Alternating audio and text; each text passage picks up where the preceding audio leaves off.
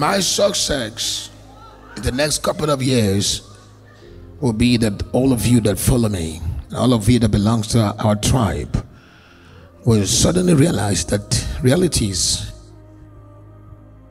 are not what you see in these physical dimensions.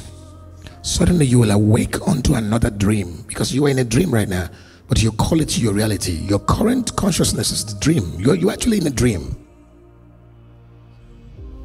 It's just that you have not gained authority in your next dream in the next couple of hours.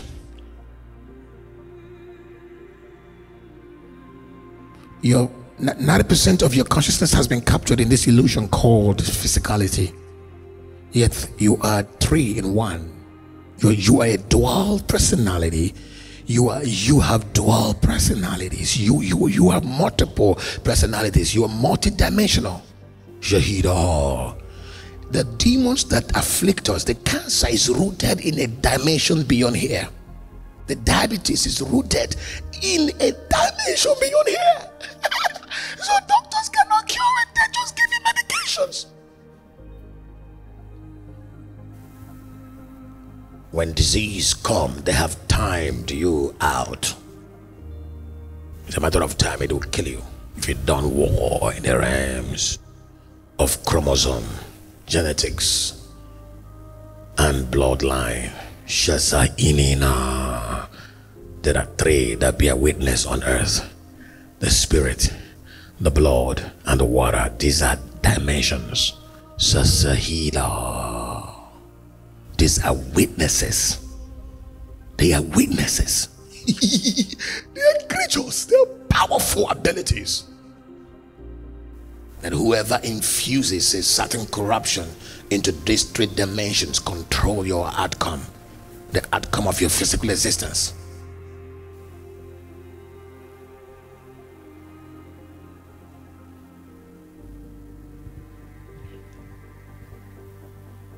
All I'm doing is for you to live in the future now.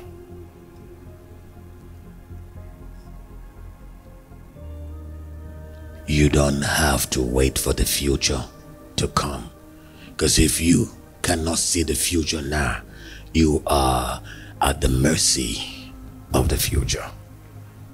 Yes. Jesus says, for this shall come to pass shortly.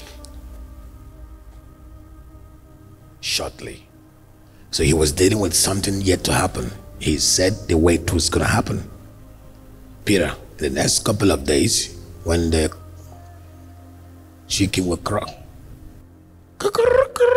you will deny me how many times? That's the future. I've seen the future.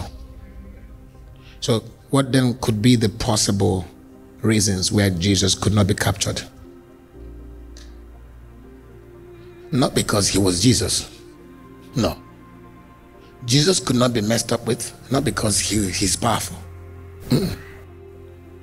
It's because he knew the future. In the realms, everything is what? Naked. There's nothing is hidden.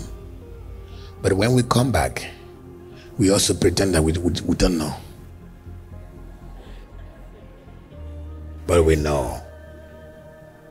But we'll start praying for you so that you don't injure yourself.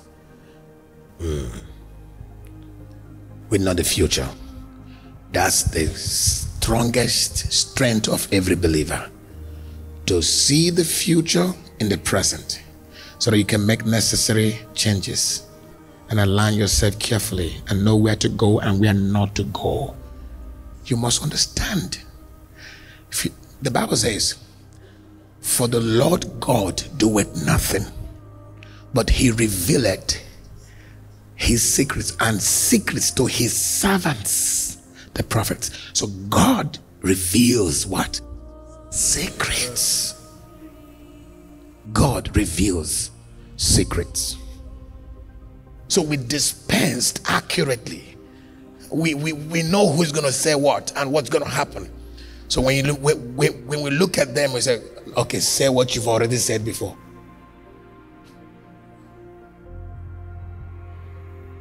Receive accuracy in the realms of God. Oh, lift your hands. I said, receive accuracy in the realms of the Spirit.